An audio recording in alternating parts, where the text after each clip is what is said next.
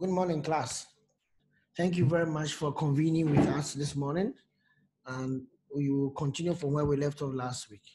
It's been a great week so far, and I trust that you are doing very well. What we'll do today is to continue from the sections that we're looking into in case study. Last time we met, we discussed qualitative research, and then we tried to discuss the different types of qualitative research. We rounded up with uh, case study as one of the qualitative research strategies or types, and we were discussing, um, we defined qualitative case study, then we looked at some examples of case study. We also went ahead to try to look into some of the ways of developing a case study. So what we'll do today is to continue from where we left off. We define the case study as a study of a bounded system, which draws data from multiple sources, observations, interviews, audiovisual materials, and documents. Today, we'll do our best to look at some of the different data sources. And I'm hoping that I can cover some other things that may be relevant to students in considering what they'll be doing in their research. Okay. Case study tends to matter when a student or a researcher has to do a microscopic evaluation of an issue in which he has less control of, and especially takes place within real life context and then or natural settings. And it offers that researcher the opportunity to test some of the prevailing assumptions or theoretical positions or ideas in order to refine knowledge. So through a case study, somebody gets an opportunity or a researcher gets an opportunity to test existing knowledge within a bounded system. The bounded system can be bounded by time, people, location, activity, or even by organization. Okay. We talked about the different types of case studies, and then we looked at exploratory, descriptive, and then explanatory. Then we went on to try to discuss different the kind of multiplicity of case studies. So sometimes somebody does a research, he does a single case, which may be focused on an extreme issue that he wants to confirm and challenge a theory. Others also like to do a multiple case, which gives an opportunity to compare one case with the other in order to find more reliability to some of the and enhance the validity of the conclusions, especially with some of the phenomenon that they are studying. If it occurs in diverse manner in society, people like to do multiple case so that they can embrace different views about the issue and then be able to analyze and find out what is really letting this thing work in a particular way. So it's good to consider multiple cases if you can afford it. You can afford it. We also talked about the different types of developing a case, the different approaches, the four-step approach and the seven-step approach. I think one thing that I would advise your students is that you can use any of the approaches, but the seven-step approach just gives you more detail of what you're supposed to do. Every good case study will begin with the research question, and the author will then go on to define the type of study he wants to carry out. And then you go on to look at um, the participant that will have to participate in the study. That will mean that defining your boundary. And then you go to collect your data, you analyze your data, you write your report, and you ensure validity and reliability. Okay. So collecting data, we talked about different factors that influence collection of data. One of the factors being that your research gaps, research purpose, research objectives and questions. That means that those things that will go into the data collection process would actually influence the data collection process. If you look at your research gaps, it will inform your purpose and your objectives, and then to also inform your questions. Your research questions will then also inform your theory and then your research questionnaire. So when you go to the field, you have a questionnaire that you're going to employ and use to collect data. Now, when you use this particular um, questionnaire, the questions that you have on it has to capture the different sections of your research framework or your conceptual framework in order to collect data to be able to answer those, study the variables and the relationships within the conceptual framework. So any good questionnaire that you create should have the different sections like the main questions, the other questions, the demographics, and then the conclusion. Other things that come up in terms of influencing your study is we mentioned the research theory that will inform your research questionnaire. And then I showed you an example of how a research theory or a research set of research questions actually structures the outcome of a case study. This is an outcome of a case study. That's the case report or the write-up of the case itself. The upper part of the case, that's the first part, introductory part of the case, is much more about introducing you to the natural settings, which because we said case study is a qualitative research approach, which actually lends the researcher or affords the researcher the opportunity to do research within the natural settings concerning a contemporary phenomenon in which he has less control about. So if you look at it, this is just the natural settings. You cannot strip the natural settings away from the phenomenon you are going to study, because the phenomenon you are studying itself is embedded in a social, historical, temporary, or transitory context.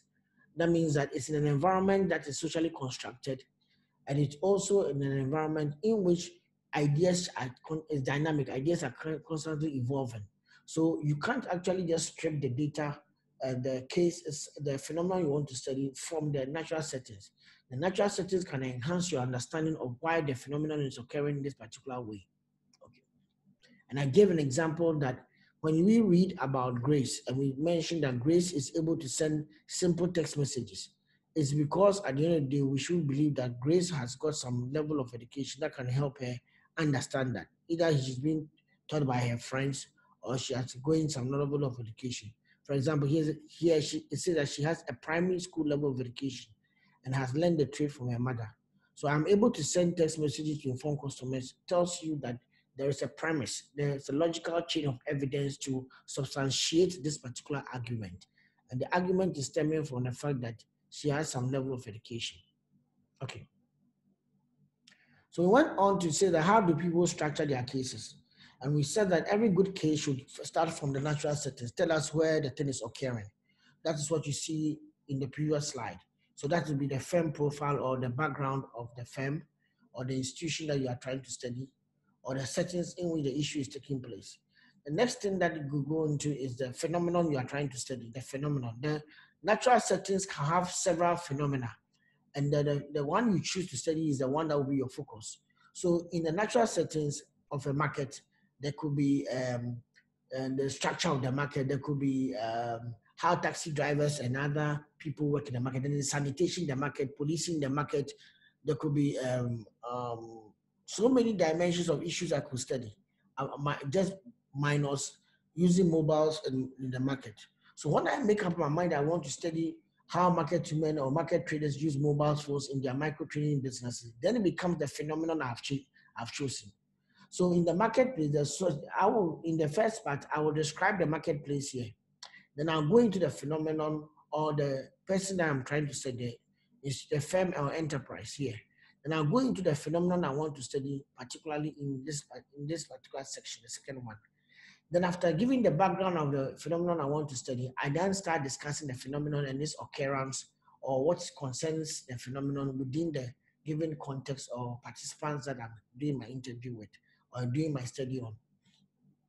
Okay, so it means I have to capture issues that concerns the phenomenon, explore concepts, describe events, quotations from respondents, constraints and challenges, outcome and impact, and then future outlook. Okay. So if you are starting from a firm, if you are doing a firm-based case study, we expect you that at the beginning, you should give us some background on the firm, who the firm, what the firm is, how the firm works, the structure, resources, achievement, and financial performance. Now, this one, you give us as much information that can be relevant in understanding the case as we go on. If it will not be relevant for us to understand the case, if finances of the company or achievements of the company is not relevant, and understanding the phenomenon we want to study, then there's no need for you to cover it. You put in information concerning the firm profile in relation to the type of study that you are doing. So if you look at our example earlier, that one was just giving us a very simple preamble of what a woman does and then how she began how she began her business, and then the information about the level of education she has. That gives us enough sufficient information for you to go on and then do much more analysis of the findings of the phenomenon itself. However, when we look at the other paper that we were discussing last week, it's a second paper that has to do with, let me just show you, e-commerce capabilities of a Ghanaian retailer. Okay, used car retailer. Now, what you see here is the firm profile. After the firm profile, the author scrolls down and goes to the business resource development. That's how the firm began, or the background to the phenomenon. The phenomenon we are trying to study is about how the firm sells cars online. And then it gives you the business startup, finding the first supplier, making the first pitches. All this is explained. Then from there, it goes to the phenomenon of study. The phenomenon of study is e-commerce capabilities development. So how do they develop capability to sell online? Then he starts with a historical account on the first capability that was built, informational capability. Now you can see conversations here in terms of text messages, actual quotations from the field. If we look into your case study and we don't see actual quotations from the persons that you are doing the interview with or you are doing the study on, it doesn't help us to we appreciate that you were on the field and collected data from these people. So we always ask that anytime you are doing a case study, we want the real world accounts captured and featured. And the only way you can show that real world accounts are captured and featured is to occasionally bring in quotations for some of the respondents and participants who participated in the study. We don't just want to just a long story. We want to be able to see actual people saying certain things, giving recommendations. Yeah. So you see this one. This one is an example of such quotation. Occasionally, as you read through the paper, you see another one. This is another one that's come up. So they are within the work. Then goes to a second type of capability developed. You see another quotation here. Then he goes on another quotation here. Then he goes on again to the third, to the last type of capability, and then to the challenges they were facing as a company. So addressing payment requirements and addressing business competition. So there's another quotation here. So before the conclusion of the case. So what you see here is that throughout a case, if you want to do a very good work, you want to make sure that you have the case-based teams, case-based teams, quotations from respondents, all of them captured. Now let's get into another section of the case study that we are trying to do. Now, when you are writing a case, you need to collect data. The data you are going to collect is going to come from different people. So there's a need to establish boundaries. Now, what do you mean by boundaries? If I'm doing my study, I need to define how far I'm going to collect data from my respondents and which respondents qualify to be in my study. So there are different categories of respondents. There are respondents that have a direct knowledge or experience concerning the phenomenon of study. They have experienced it themselves. They have direct knowledge. So, for example, if you are studying micro trading and mobile phones, somebody who will have a direct experience is the market woman herself. So that will be one person that you should consider for direct experience of the knowledge about using the mobiles in the business. And that person that could also be direct, can have a direct interaction, could be the customers who are or the clients of the lady, and then even sometimes some of the trading partners. Because they employ the mobile phone directly in the business and they are engaging with the owner of the business through the mobile phone. So these are direct knowledge and experience. Then you can go to another set of people who have indirect knowledge and experience. Now, indirect knowledge and experience come from those who are not the first hand in experiencing the issue, but they may have heard about certain things or they might have reported accounts about how people are benefiting from whatever phenomenon or whatever people's experiences are. So it could be people who are a little bit of not engaged in the phenomenon that you want to study, but they may know certain things about it. For example, if I'm doing a study on this same micro trading in mobile phones and I'm discussing with a particular trader. Now, if the trader finds herself in a marketplace and there's a market association and she's not a member of the market association, a member of the market association leadership, but she's a member of the market association. Now, if I intend to go and discuss, have a discussion with the market queen, now in such a scenario, I'm talking to somebody who has not a direct knowledge or experience of using mobile phones to do business in the woman's business, but has an understanding, a general understanding of what has been going on in the market. So I can be able to gain information from that person. And that person becomes somebody who is indirect knowledge or experience concerning the phenomenon of study, Then there are those who are external to the experience. For example, a bank, in case the market woman is saving a particular bank, and the bank sends people to come and collect money from the market woman daily at the marketplace. That bank is an external, is external to the experience of the market woman. She might not be there directly, but they might not even be there as often. They only come there to just come and collect information or come and collect money from them. So towards their own, towards their savings. So in such a scenario, those people are external to the experience. Then lastly, there are those who are cross-boundary, internal and external. Now, that's a very complex kind of respondent to find. One of them could be somebody, for example, who is like a trading partner, who indirectly is not directly involved in your company, but also sits outside. But that's certain things that actually influences the way you do your business. For example, you could have a very simple one could be someone like a taxi driver who actually helps the market women to come to the market by driving them there and driving them out, or helps them to do deliveries. And that person may not sit in your company, but actually he interfaces your company with and other external partners, other external respondents or other external stakeholders. So a delivery person could be one. A taxi driver that supports your business could be one. They are not part of your business. They have their own business, they are external, but they have services that you tend to benefit from. And those services actually also can either constrain or enable some of the other things that you do. But they are not part, you don't pay them, you don't pay them as salaried workers, but they do certain things, they offer services that you tend to need. So those ones could be considered as cross-boundary. They are external and internal at the same time. They are external to your company, but they have certain things that they do that are internally relevant to your company. Okay. Now, in the same way, the bank that I said that the banks are external to the experience, depending on the type of banking facility a person has obtained and the relation between the bankers can become a cross-boundary respondent. Now, I'm not saying that go there and be looking for who is the cross-boundary respondent, who is the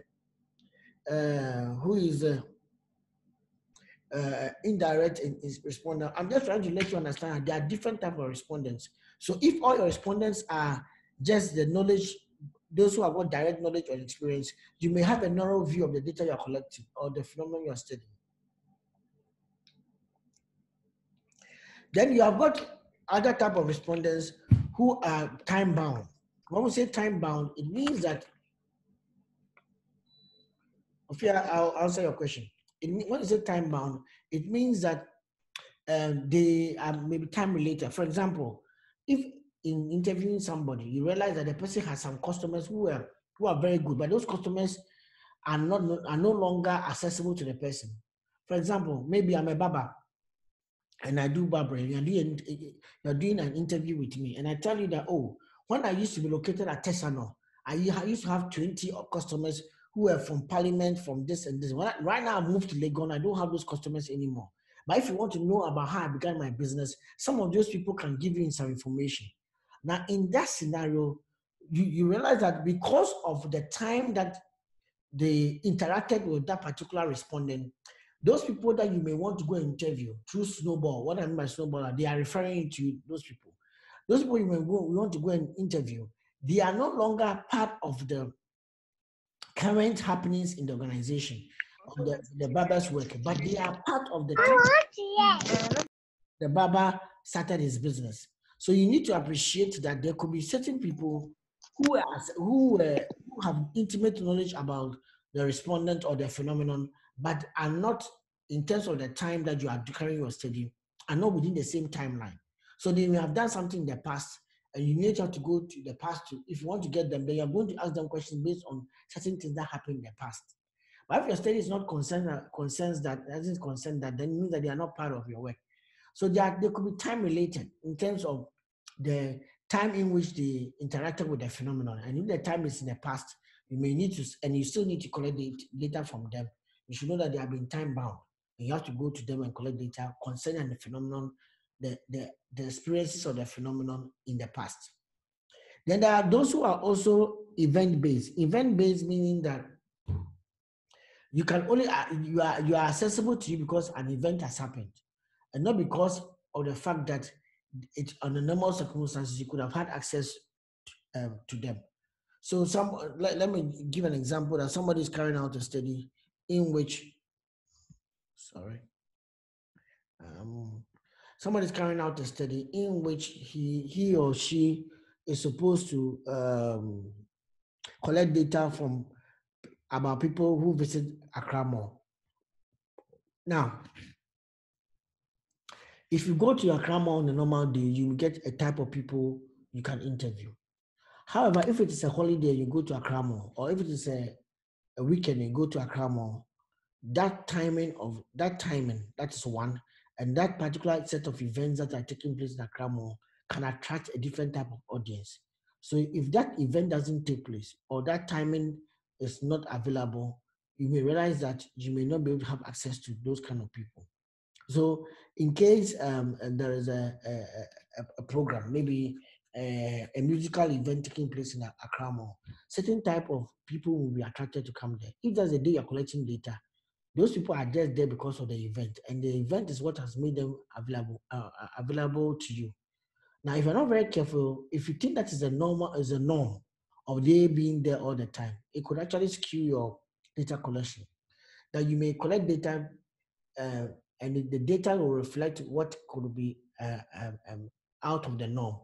And what if you want to study what is normal, then you have to go to the time the place is in its natural settings. But on that particular day, if that's not your focus, your data could be skewed by those who actually are not part of the norm of coming to the Accra Mall on weekends. They just show that because of the musical event. So events itself can actually create a type of audience for you, and they could be helpful or they could be not be helpful to your work, depending on your objective and the purpose of your study. Okay. Then there are other types of people, respondents, which are transitional. Transitional meaning that they don't have consistent experience in the issue. So let me just give you go to the hospital and then you want to do interviews with patients. Now somebody is there not because of you. He's come there for a procedure. After the procedure, he's leaving and going. So they just pass through. So they are not necessarily part of you may not get them all the time. And it means that even following up and collecting data from them may be difficult because in terms of a phenomenon that you are trying to study in that hospital, those people pass through each and every day. So they are not necessarily the people that you can just sequester and just interview. There's a difference if you are doing a study and you realize that you have an access to maybe a list of people from the hospital and you can call them and do the study on. That one is different. But if you just want to do random selection and just show up in the hospital and you are carrying out your data, you go to ward by ward, it depends on who is there at that particular point in time. So there are people who are transitional in the pass through it. They may not necessarily be permanent people that you can always have access to them. You have to note that they may be passing through, they may be only accessible to you at specific times, not at all times. Now, this is different from the event. The event is defined by an event. The transitional may not necessarily be defined by an event. There are people who could be accessible to you today, but they will not be accessible to you tomorrow. So that could also be something that could occur. Now it happens a lot even in doing studies in institutional context. Like you go to a class, you want to do interview, you have a sampling frame that there are 38 students there. I go there today, there are 32 students. The next time you come back, there are 37. Another time you come back, there are 33. So you realize that it's very difficult for you to get all the members if you're not very careful and you don't intentionally interfere with the natural settings. That everybody should be there and you want to do your work. So in that scenario, there could be others there could be certain respondents who just may not be showing up at all the time, and they may not be the people who will be accessible to you. So transitional means that the transitional respondents are best out of a transitional setting. The setting itself is not a very relatively stable one. People go through and come through. Okay. Then you also have snowball respondent. A snowball respondent means that I've interviewed Kojo and on, let's say, on people who use Range Rover. And Kojo then refers me to another person who uses Range Rover as a car. But what am I doing? I realized that Kojo is now referring me to somebody else. And that is a snowball, because a snowball sampling is a multi-stage sampling in which it works through a referral system. So the first one, you may have either use purposive sampling or random sampling to locate Kojo. After you talk to Kojo, Kojo now points you to the next person that you should talk, because he knows and the person also uses what you're looking for. And the person also recommends another person to you. Then it becomes, you are in a whole snowball phenomenon, snowball sampling approach, in which people are referring you to the potential client, the potential respondents of your study. Okay. So let me look at the questions that you had here.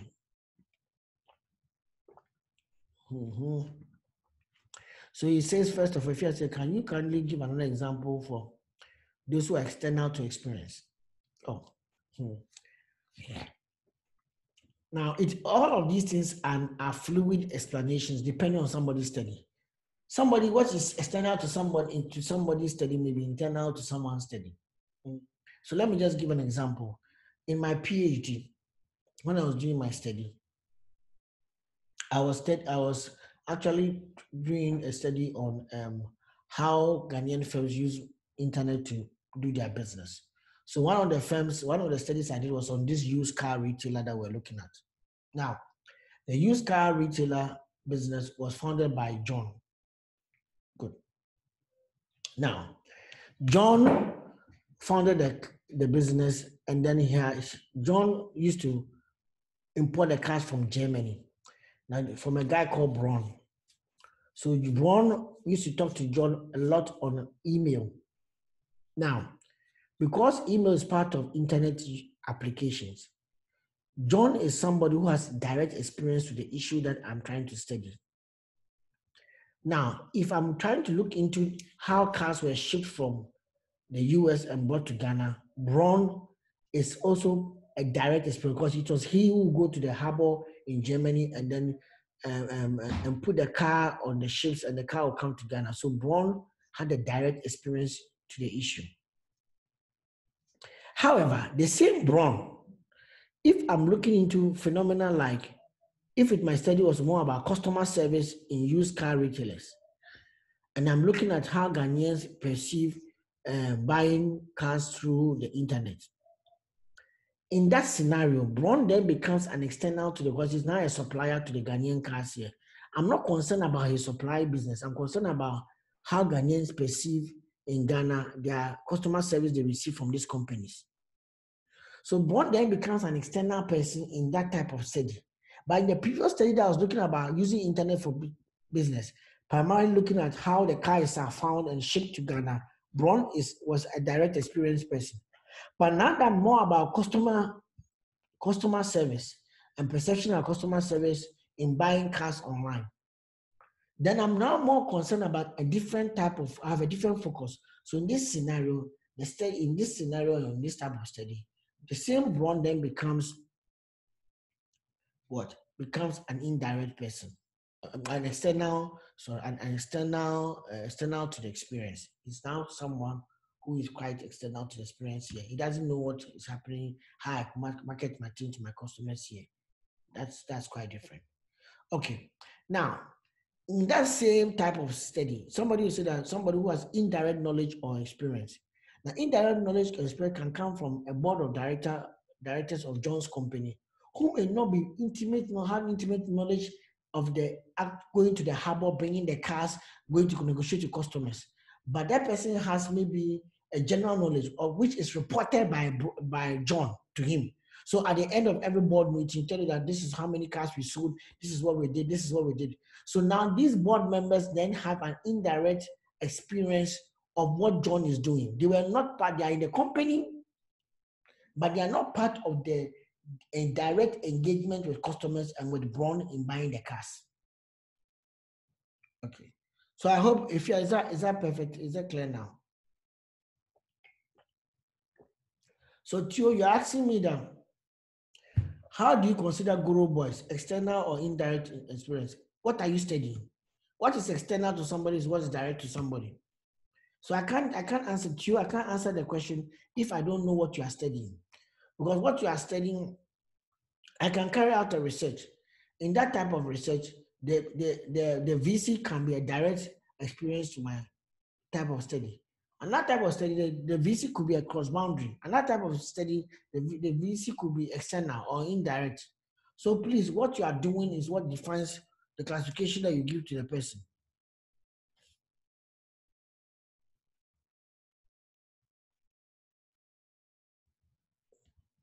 Okay.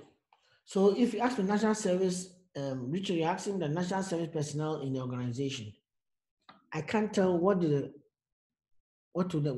what type of study. So the type of study will tell me who that person is and what that person is.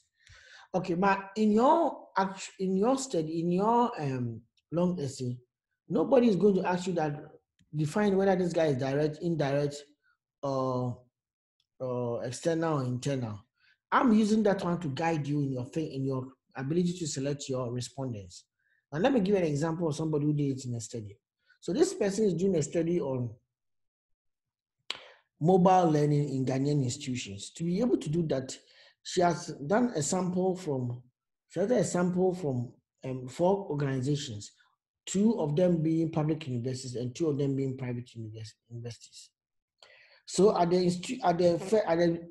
in the three categories of people he wants to interview, administrators, lecturers, and then students. Now, if you look at it very carefully, the ones that he had almost everybody being filled up to interview are the ones which are direct. So the students and then the lecturers are direct. So he tried to make sure that 666666666. Okay. Now, the timetable developer is not a direct experience of what you are trying to do in mobile learning. He doesn't learn through mobiles, but he provides a timetable that may be he provides a timetable that may be relevant to the type of study that you are carrying out. So, but it might not be part of the learning. So somebody in such a scenario, for somebody, the timetable developer could be an indirect experience because he's developing content for you. And you need to give a report on what you are doing, how many firm courses you are going to run, and so they can develop a timetable for you. Technical support are direct people who are having direct relationship to the data to the study because they are creating the platform for the internet and for the mobile learning to take place. Then you also have systems administrator. The system network administrator will be at a more senior level, so you may be at have an indirect experience to it. Content developer, turning content to make it relevant. Yeah, it depends on whether the content is developed internally or externally. With the public sector institutions, they are developed internally. So somebody can say that they are either direct or indirect, but they are actually part of the organization. However, in the other institutions, the private institution, the PVTI, PVT1, PVT2, they don't even have the content developer. The program coordinator level, you have 11111. Program coordinator coordinates the program. Those are the people who are actually going to be looking and assessing the people who are doing the study. Now, a program coordinator in terms of mobile learning it can be can be either an indirect person or an external to the phenomenon, depending on how you define the program coordinator, how you use it in your work. Okay. Now the institutional leader is external. That one is far external. So you see that one, you could only get two. So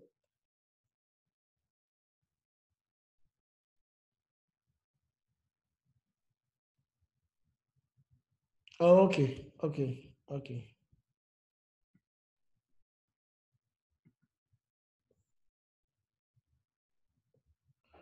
okay, okay, okay then.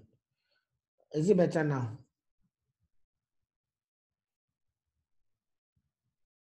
Because I'm using this particular screen. Okay. Philip, is it better now? You're saying that our right hand of the screen is covered by our names, preventing a full view of your screen. Okay. Okay. Thank you very much. I don't see it yet. I don't see a similar thing as you are seeing. So thank you very much. Okay, so let's continue. So what we are emphasizing here is that there are different levels in the type of people you collect data from, and you should know the boundary, how far you go. Because sometimes you can also get wrapped into this getting more data, and you may not end up collecting all the finishing the data collection process. Data collection is usually finished when you realize that you have reached a point of data saturation or theoretical saturation. Any further data you collect is not different from what the other respondents or previous respondents have told you. So you realize that there's no new things to be learned in that scenario, and you just go ahead. You go ahead and move away from the data collection and go to the start analysis. Okay, so Ruby, you're welcome. Now, in the qualitative research, the person who is doing the study uses multiple sources of data, documentation, um, and reports. The documentation can be public or private, so you have to keep that in mind. Then there's direct observation. Then there's archival records, those which have been archived. Then there's interview and focus group discussions.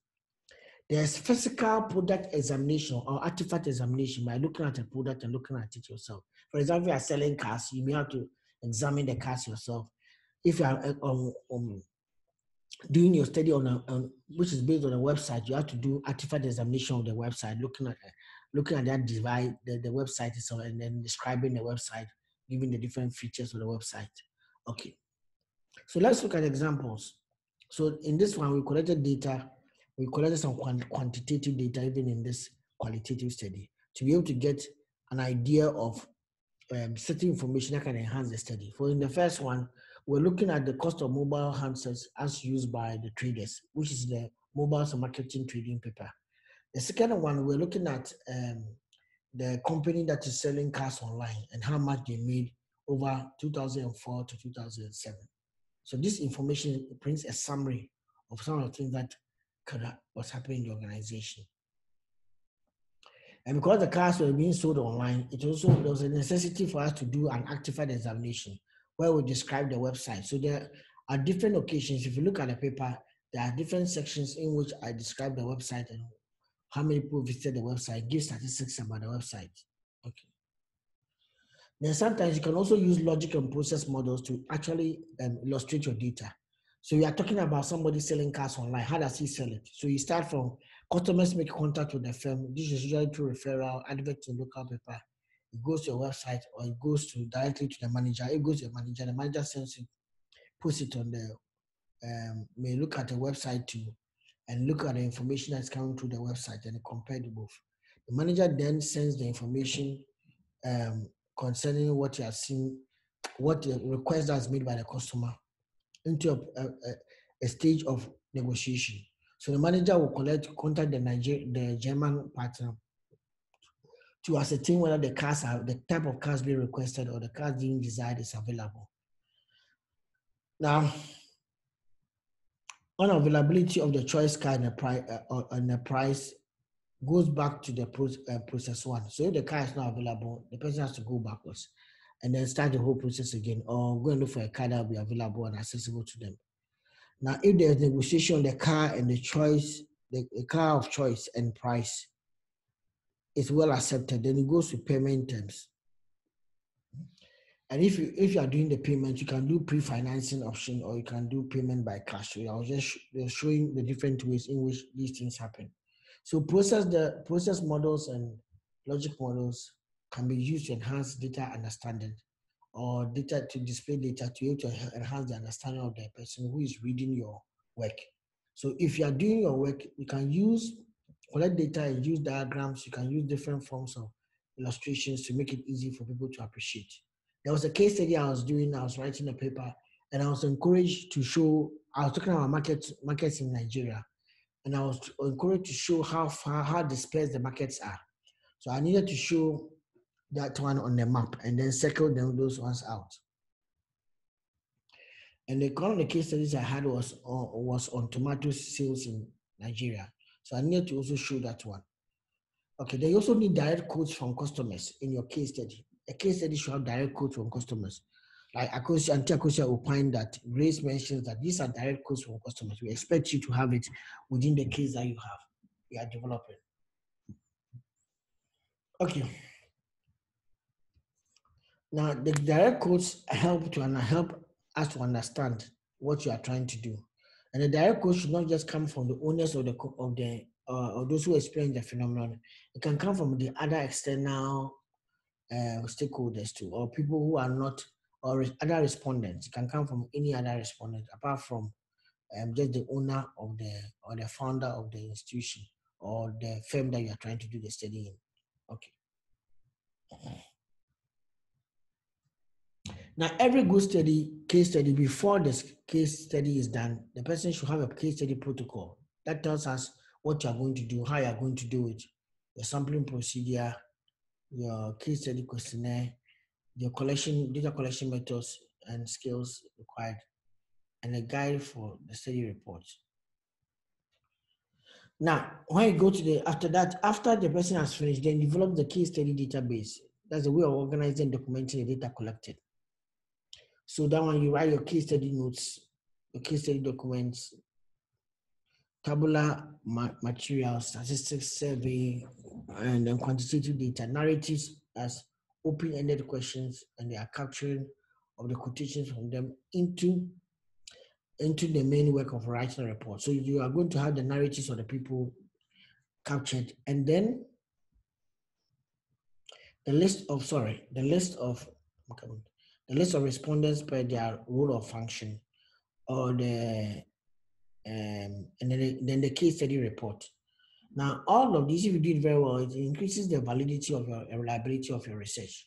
Now, let me just show you. Some of you will say that, Prof, this thing you're talking about, are you sure you have been doing it? Oh, I mean, I do it a lot. I sometimes if you look at my my works that I've published, especially my thesis, that's my PhD thesis and other ones, you realize that at the end of let me try and open it for you. At the end of the PhD work, I have some of these things outlined very on there for you to be able to learn from. Okay, so just give me a second. Let me share what I'm talking about with you. So somebody finishes a study. We like to know how the study was done. So look at this. Look at this one. So I should minimize this.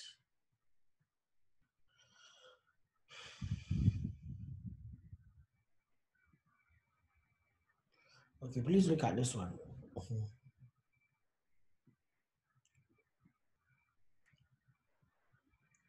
So the firm background, you see, this is the case profiling. When I collected the data for this is how I use it to be able to develop the case that you saw. The firm background, mission, I collected all this information. The e-commerce evolution, how it started, and the factors I was looking into, and then how they developed it, and then the managing resources and constraints and capabilities, and future developments. Now, if you look at it, this is how I did my interviews. Okay, semi-structured interview, internal. Now, can you now see it? Internal, internal, external. So this one I'm just doing internal and external. Interview objectives. Who are we interviewing? The objective of interviewing the person. Then look at it. Artifact functionality. If I'm studying the person's website, what am I looking out for? Website interface, navigation, information content, commercial information, transaction, interaction, supplier connection, then the function, and then there's a technical, email. Okay. Some of the data that I wanted, website details, traffic details, external information provided online, frequency of online content update, product and services online. So all these things were captured. And these ones are all part of what I tried to do in collecting data from the field. Now, this one is artifact examination. This one, the other one was interviews. You have seen interviews. Somebody said, Prof, you mentioned plenty of things. What are you showing us? So this is interviews. And the interview, the objectives are well defined. This is artifact examination, examining a website, examining a physical artifact. Now look at this other one. This one is documentary analysis. The documents are wonderful. Internal documents and industry documents. What was the objective of using these ones in my study? It's also stated. So you've got organizational reports, e-commerce product documentation, strategy and plans, minutes of related meetings. All of these are captured there. Okay. Then contextual data, the people the firms that I went to at both my main and pilot study. In the main study, I did 46 interviews in total, 26 main interviews, and then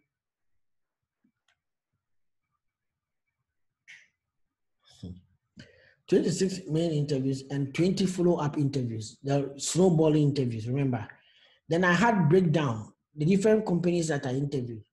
I did a case study of Lanka Consult, Casa Drain Company, that's Casa Prep, and Just Smart Fabrics and Garments, that's Lisden Fabrics and Garments, just at North Legon. Okay, then the list of 28 firms, I also did 28 interviews, which were beyond the 46 I had done. 28 interviews. That one was done in the pilot study before I went to the main case. So 28 to formulate my understanding of the Ghana business and ICT context. So you have to know who you are interviewing, why you are interviewing them. And in doing that one, the 28, I had this company. So Busy Internet Home, Africa Online, Afripa, Internet Ghana, Business Ghana, City Solution, ANET Technology, MobileNet. Manufacturing companies are interviewed. Financial companies are interviewed. Web and IS developers that are in Ghana are interviewed. ICT supermarkets. Okay. Then tertiary education. I went to business school. I went to Kofi Annan's place. I went to the news from Ghana Today, Sikasem, ITAL. I also went to Peace FM. I don't know, Peace FM Online. I don't have it here, but I remember I went there. And then I also went to Registrar General, Ministry of Communication, Ministry of National Communication Authority, National Export Promotion Council. So it is. Okay.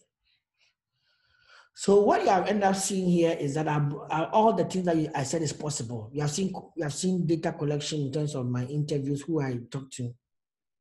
I've seen my documentary analysis and some of my archival information, looking at those from the organization internally and those which are in the trade or industry. I've also shown you my artifact examination, the method in which I was using to examine the website, and it is all referenced. So I was basing it on somebody who has also given a schema for analyzing websites. Then from there, I have my interview construct. So I'm just showing you the possibilities. Please, is this good? Is this good? If yeah, is this good? Is this good? Sandra, is this good? I just want to hear from you. Those of you who are chatting, you can let me know.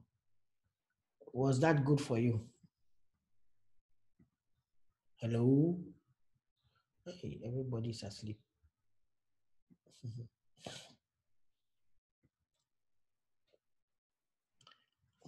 Stephen, thank you very much. You are the only person awake. The ladies have left and gone to sleep. Okay. Okay. Hey, Habiba. Hey, my friend Habiba is here. She's in the house. Okay, so let's continue. So we go to the next thing, that after you have collected the data. Okay, Philip, what are you saying? But Prof, the timeline for all these ascendants are timeline period. Oh, Priscilla, thank you very much.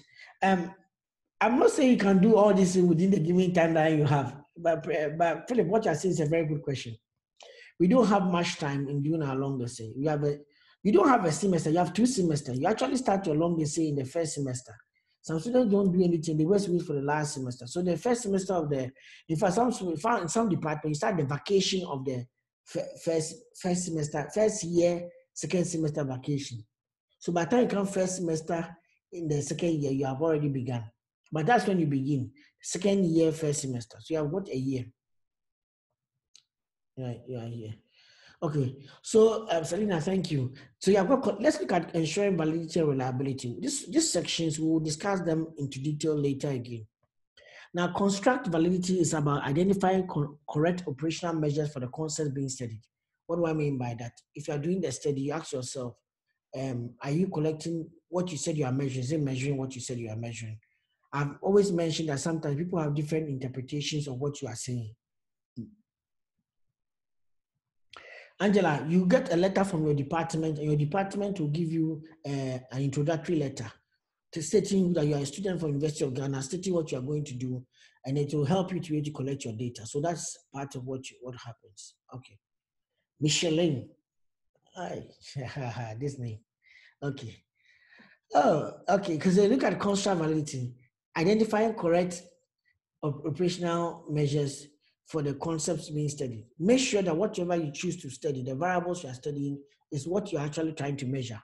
So for some of the students, what they do is that they go to other people's papers and look at how you measure certain variables. So that those things are captured in the questions that they are asking.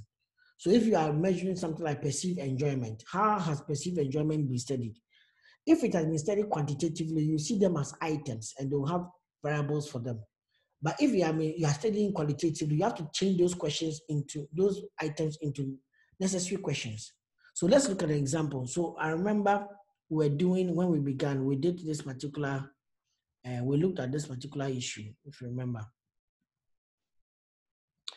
This paper on, let me see, theories. Okay.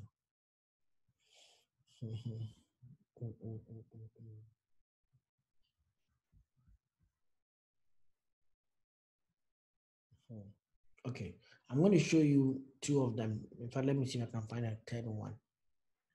Third one.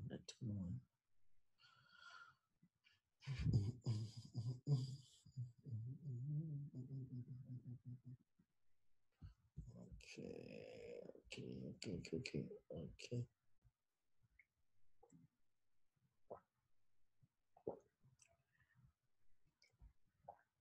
Okay, good. So let me show you about 3 different ones. The first one that I'll show you is, remember this paper, chair plan behavior being applied to understand brand love. If you look into the ending of the work, you have the questionnaire there. So this is because it's quantitative, they will show you it in terms of the items of measurement. They won't put the full questionnaire there. But what they would have done is that they would have put this one and say in the scale of 1 to 7 or 1 to 5, you should rank strongly agree and agree. So they will ask, the brand is special, the brand is unique, and a uniqueness, pleasure. By buying this, I take pleasure. Discovering products from this brand is pure pleasure to me. So if you were doing this quantitatively, you have the variable unique, and then ask yourself, do you think the brand is special? Why do you say it's special? Do you think the brand is unique? Why do you think it's unique? And then go to pleasure. When you buy this brand, does it give you pleasure? When you discover, so you then turn this one to kind of questions that will measure the same thing. You can't just come up with questions without having a specific relationship with what you're trying to do. Do you understand me? So what I'm trying to emphasize here is that the quantitative person will state it as items and put measurements of a degree of association or degree of agreement to it. So say by buying this brand, I take pleasure, strongly agree, agree, neutral, disagree, strongly disagree, then you choose one. Qualitative will rather turn this one to a question and you have still the variable, the pleasure. So when you buy this brand, referring to whichever brand it is, does it give you pleasure? So that is what I'm trying to let you understand. Don't just create questions just because you think you can do a study. Try to see whether there are literature in the work, that there are literature on the variables you are trying to study. Look, this is about theory of planned behavior, attitude. The love I feel for brand X is to me interesting, fun, punishing or rewarding, undesirable or desirable. Now, I would ask quantitatively, what do you love, do you feel for brand X? Then I'll listen to the person and I can then listen to the person because the person will express a comment, a quotation, and I'll take the quotation itself in a form of, when I analyze, I'll know whether what the person says is interesting or not interesting, or it's fun or not fun. So I would then put analysis. So I would like to have them make them open questions and hear from the person. Subjective norm. Do you think people who are important to you uh, think that you should have that brand? Do you think so? I'll ask you the question more in an open way, then you can answer. Okay, so now this is quantitative. So let's look at qualitative now.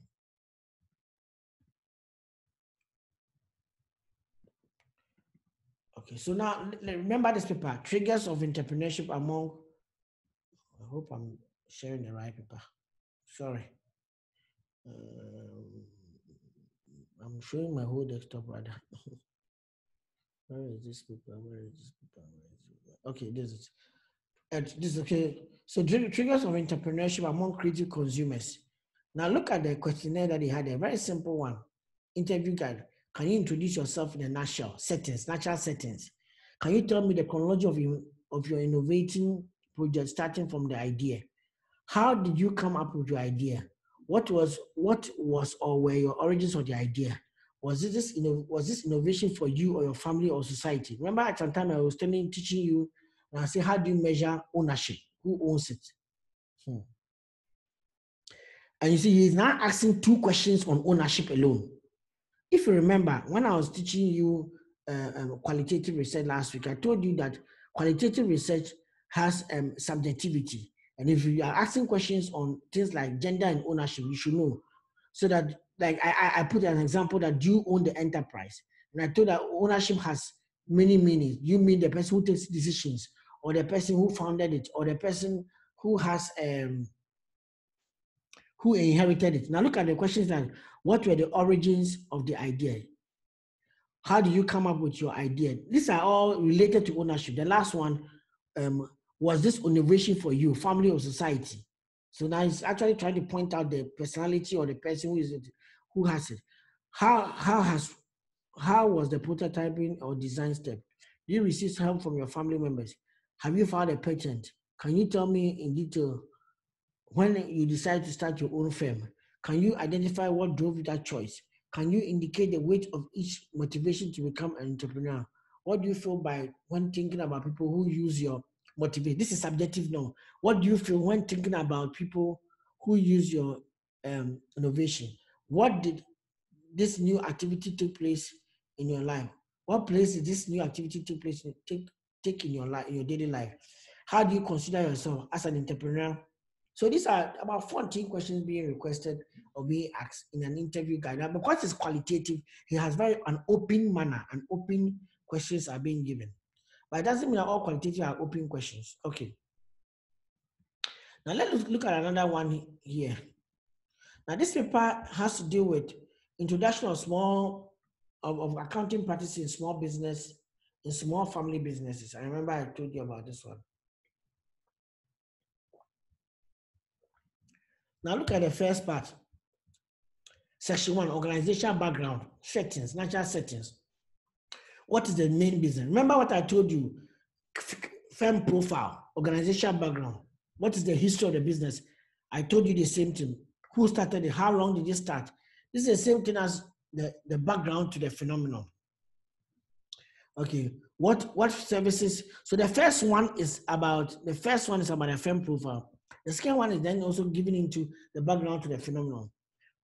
What type of market is the company in? What's your perception in terms of profitability of the company? Do you plan to retire anytime? How do you succeed? Do you have a plan for succession? Now, you see what I just showed you. Okay, so now let's go back to this. look at what I told you just a few minutes ago. Look at this firm profile. Let me this one I'll not tell you. Good.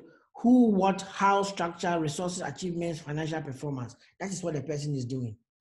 This very same thing I just told you is what the person is doing here. Sorry.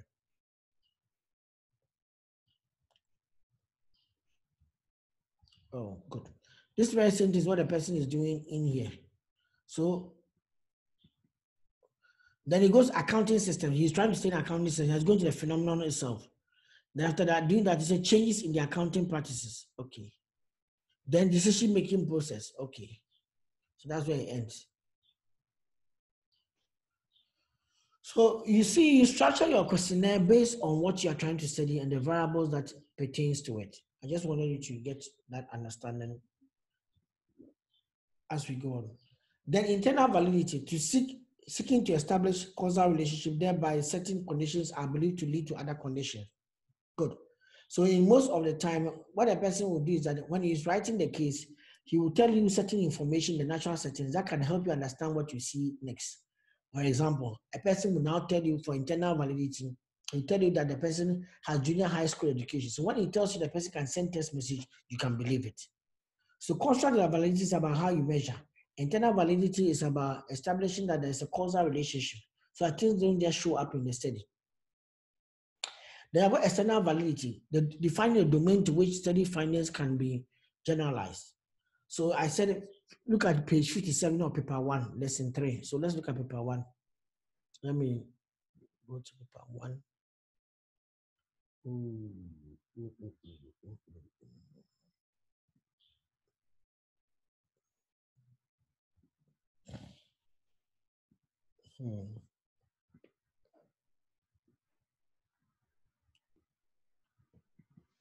So this is paper 1. Okay.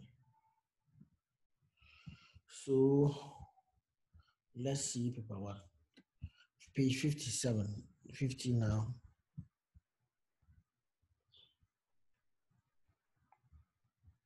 This is page 57. Okay. Now look at it. Okay, so he's trying to. So we should page 57. We should look at how the person developed lesson 3. So this is okay. So, however, let me read from here. However, the extent of usage of mobile phones is mediated by affordability and accessibility of mobile services. Concerning accessibility, the key challenges to the usage of mobile phones were observed to be network failure, drop costs, and high cost of airtime. These challenges encourage the traders to have more than one mobile subscription in order to stay connected to trading partners and customers. Poor network coverage and network failures in rural areas where farms are located often affect communication with trading partners. Wholesalers like Grace find it difficult to communicate with customers in Accra when they travel to some villages to buy maize from farmers. Hence, Grace subscribes to 2 mobile network operators and uses the operator with a better network coverage depending on her location. Before we could make that argument, we established a premise about the poor network coverage. So we can then say hence. So this is all about accessibility to the mobile phone. So the accessibility, because of the poor accessibility around, people end up having double phones. Okay, now concerning affordability, the high cost of mobile phones and initial connection charges is another barrier. Traders, as with Grace and AA, usually purchase used mobile phones. They consider top-up airtime vouchers to be inexpensive since no denominations are available. Promotional services which offer reduced call tariffs like family and friends favorites are primarily used by small businesses and micro enterprises to communicate with key customers. Therefore, even though retailers earn low income, they still find it beneficial to own mobile phones by keeping the cost of owning and operating mobile phone low.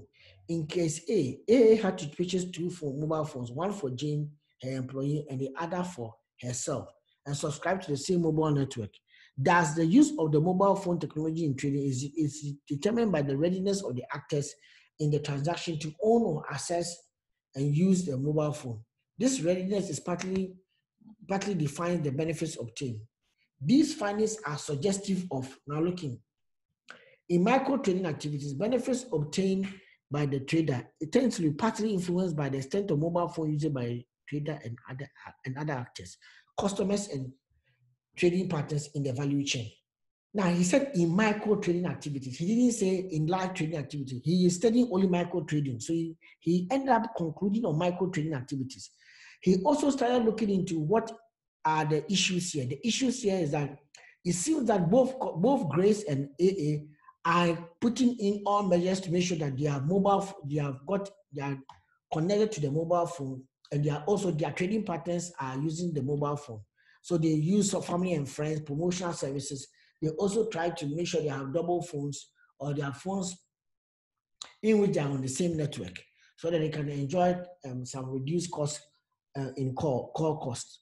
Now, it shows that the benefits obtained by the trader is directly influenced by or partly influenced by the extent to which the mobile phone is used by her herself and then other trading partners and customers.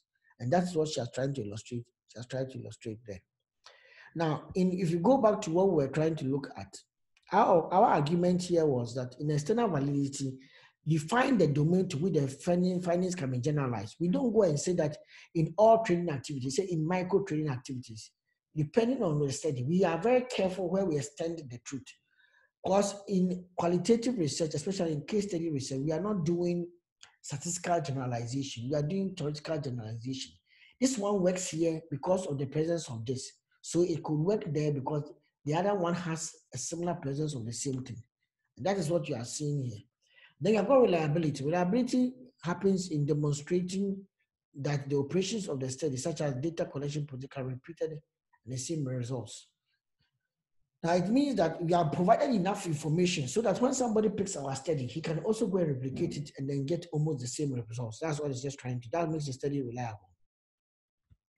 In order to achieve constant validity, you have to use multiple sources of evidence, establish a chain of evidence, and review the case report, study report. I will also say that multiple sources of evidence is not just where you collect data from. It's also about where you draw the insights about the measurement for your constructs. Where are you getting it from? You have read about a construct, you are trying to use it. Have you read other papers to see how they have measured this in those papers? Okay. Then you establish a chain of evidence that you have collected data that can actually speak to that particular matter, and the people were responding with that particular understanding. Then internal validity has to do with pattern matching, where we're looking for patterns to be able to justify what we have found. Or explanation building, addressing rival explanation and using logic models. Now, in internal validity, our objective here is to point out that if this and this are the prerequisites and they exist, it means that these other things could occur. That's what we are trying to do. So we do a lot of if-then tests in internal validity. So you try to compare, what can I see? What patterns can I see? If this one is existing, can I see that this one could also exist? That's the kind of stuff that's the kind of way that you examine it in terms of internal validity. External validity, when you're doing a single case, it's more about theory. What do you compare the work to? So if you are doing your conclusion in relation to the theory, I can say this and that. Now, if you are doing multiple cases, you can then look at beyond the theory, even say in relation to micro trading, in relation to this particular above cases, I can say that this relates to this. So you have to know where you actually say that, make your conclusions, place your conclusions on. External validity looks into that issue very much. Then reliability. To be able to enhance reliability, when you are starting the study, you have a clearly spelled out case study protocol. And when you finish, you develop your case study database so that others can look at it and use it to replicate your study. Okay. Wow. They still have more to do when we are here. Okay, don't worry. Let's see. So we are writing the case study down. How do you write the case study? These are the difficult parts. How do you write a case study? The first thing about writing a case study is about looking at what you are intending to write. What are you intending to write? So you are going to start by writing the case background, the case context, where the context for the case is, and usually it may be the firm profile. Then you go to the background to the phenomenon and the case phenomenon itself. Now, the case study reflects the results from the study which will be analyzed to determine answers to the research objectives. The results are a collection of arguments which are being put together to tell a logical story about a bounded system. Arguments are a set of ideas which are expressed and how they are constituted in writing of other forms is fundamental. Making convincing arguments involves working out how to construct, communicate, and support and substantiate it. So to be able to know how to write, we need to understand the type of arguments we can put across within our write-up. The first type of argument we can put across is called a mechanical argument. That tries to tell you how something works or something operates or something is constituted. So those of you who don't know what a mechanical argument is, if you look at the beginning paragraph of the work, of the cases I mentioned, case A and case B, all of them try to talk about how the person runs the business. Auntie Kosia here, referred to as tomato retailer, she has junior high school education and has been working on, so that is all these things is about. It's about mechanical arguments. So if you look at the example again that we had on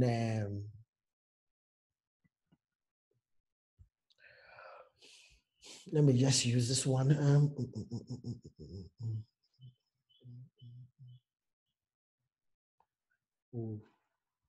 Okay, I thought I had, let me just, the study that we're looking at earlier. Good. Now, if we look into this one, the accounting practices, look at what it's saying there. What is the main business of the service and the organization? What is the history of the business? Who started it? So in the first part, what's the main business? We are trying to ask about a mechanical argument. But the next one, which is about how the person began his business, is more about developmental argument. So you should look at the differences very carefully. So the mechanical argument seeks to be able to explain how something works. So Auntie Akosia does this, she sells this, she brings the thing to the person, and then it gets to Accra. That's the kind of thing you're telling us. But when you finish that one, then the next part that you have to do is a developmental argument. A developmental argument tells us or try to explain a social process or phenomena through a detailed, contextual, multi-layered interpretation. So that's what you do. And the objective here is to tell us how something occurred. So if you look at the example that we had earlier, say prior to owning the mobile phone, communication between A and Jane was constrained by distance. The limited access to Jane often contributed to poor inventory management, and where A could be out of stock for tomatoes for a week. In such scenarios, so all this is telling you the background information. How do you arrive at, how the person arrived at using a mobile phone. So there's giving you just the background information. Good. If you look at our example here, the author is doing the similar thing. What is the history of the business? Who started the business? What were the services offered? What were the first services offered and products offered? How did they evolve over time? Now look at this. Put your eye on that section, and let me just show you something here. Okay, so I just want to show you something here. Let me see if I can have it.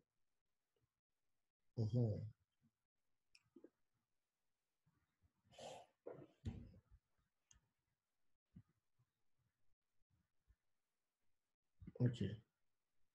Now, if you look at this particular one, the study that we are looking at, e-commerce capabilities, if you look at it very carefully, it actually captures the same thing. The first part is about business resource development, the business starter, how it began, the challenges they face, and then finding a new supply, car supply online. And then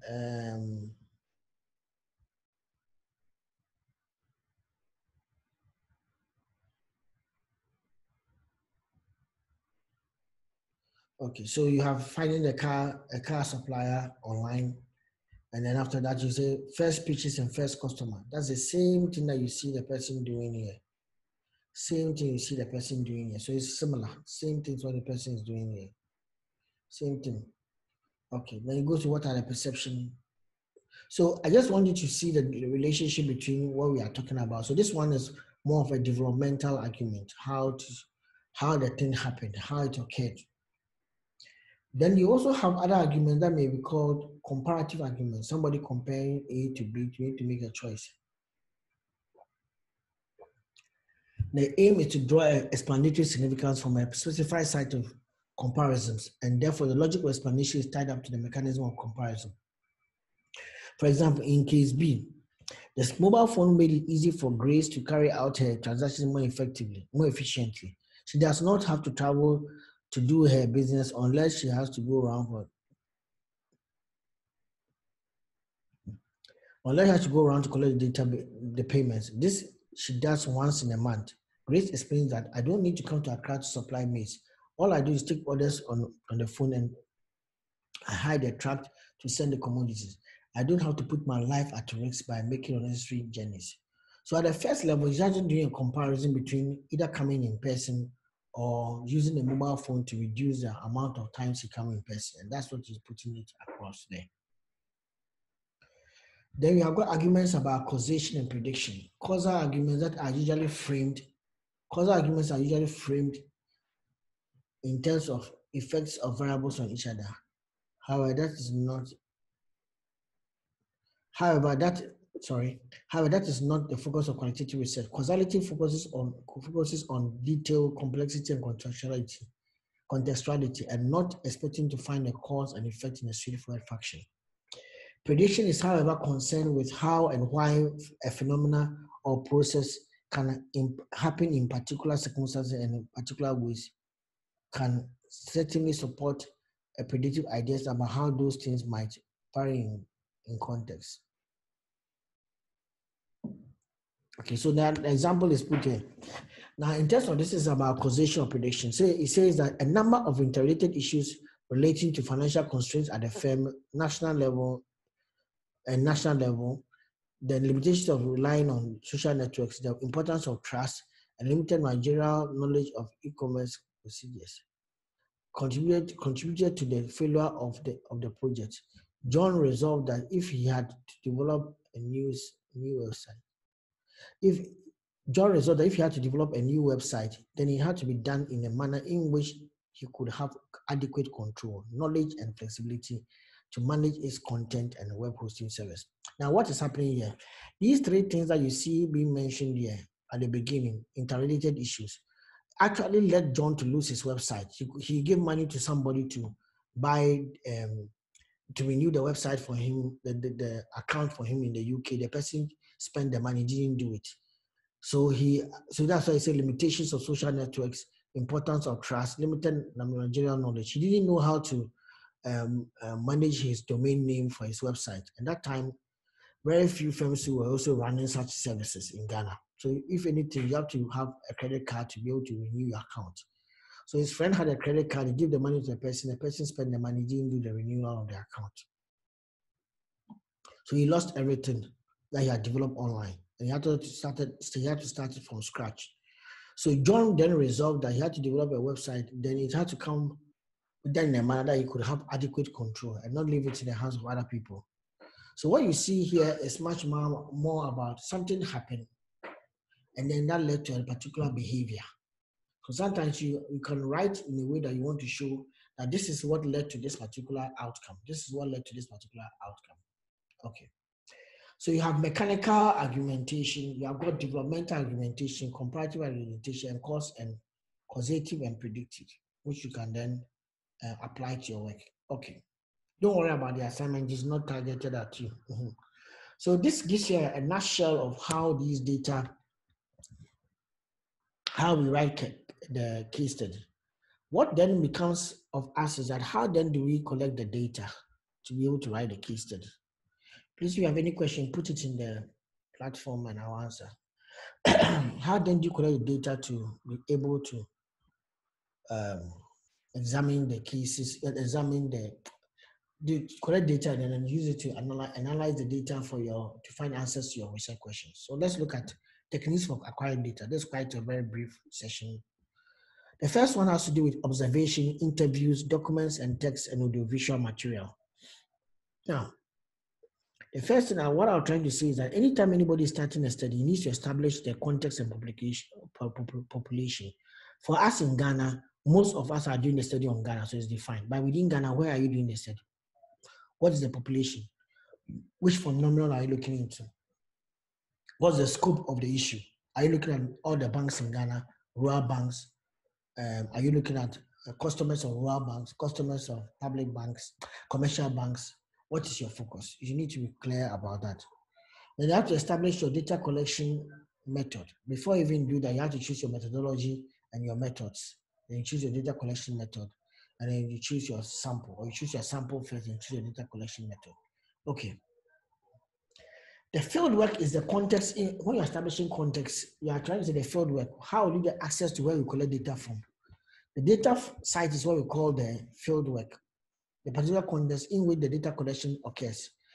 Now, data collection will be taking place at the same time as analysis. So you'll be analyzing as you are looking at the data, and I'll explain that later.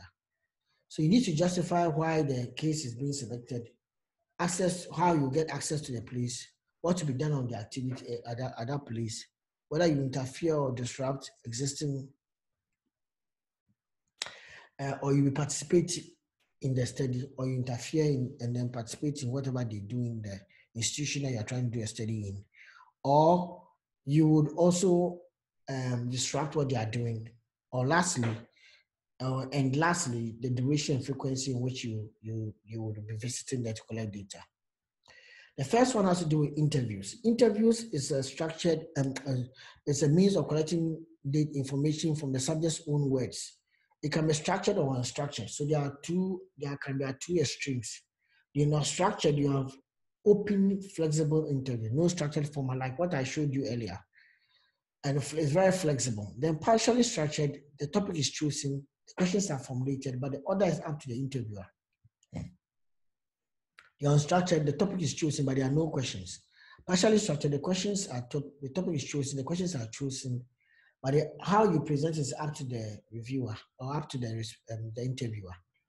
Then the semi-structured, the questions are determined, the order of presentation is determined. So you're going to follow an order of presentation, like I showed you earlier, 1, 2, 3, 4, you go through the different steps and ask the person the questions. But what will be advisable is that sometimes you may realize that other questions can come up and you have to allow the person to ask them. Then the challenge that you can also have with semi-structured is that sometimes as you are listening, you want to record the essence of each response. So you have to be quite fast to be able to hear the person and then record that part. I'm quite fast to hear the person and record that part. That's why sometimes you have a multiple, and when you are doing your interview, you could actually give the interview guide or sheet to the person you're interviewing. If you had in prior time to before meeting, he can do preliminary answers and then come and discuss with you when you're interviewing the person. Then you have totally structured and unstructured. Those ones, the questions are determined, the order is determined, but the responses are coded by the interviewer. So as the person asks you that for the structured, where do you live? It says, I live at Santasi or Kumasi. Then you just write, oh, okay, Ashanti region. Instead of writing the Kumasi or Santasi, you are more concerned about the regions. Okay. Totally structured, the questions and order are determined, coding is predetermined, and they are giving the respondent specific alternatives to choose between. So you're going to choose either between A or B, or A, B, C, D, E. That has to do with the Likert scale. If you are doing 5-point Likert scale, I agree, Sula agree. That's what you end up doing. Okay, so that will be totally structured. So qualitative researchers like to draw on interviews, which are very open or semi-structured, whilst quantitative researchers like to draw on random samples using first choice questionnaires. So you have to see the differences between the two. Now, interviews come up when you are doing them. You should know that you have to be patient and listen to the person more and talk less. Follow up with what the participants will say. Don't be judgmental. You're not there to push your political agenda. You're there to learn from others. Keep it focused and avoid leading questions. Allow the person to answer through open-ended questions. Don't answer the questions for the person. And you're not debating with the person, you're just recording. Now, there are sometimes you do group interviews, which we call them focus group discussion. Multiple participants are involved. Now, this is very good if you want to uncover certain type of behaviors in a group. A semi-structured group session moderated by a group leader held in an informal setting with the purpose of collecting data or information on a specific topic. Carefully planned discussion designed to obtain perceptions on a defined area of interest in a permissive, non-threatening environment. Okay. So in focus groups, you want to be sure that you need them, you know why you are doing them. Most of the people do that for exploratory studies. And then when they are doing that, the objective is to try to understand the gap that exists between two groups. So maybe rural men as against to urban men.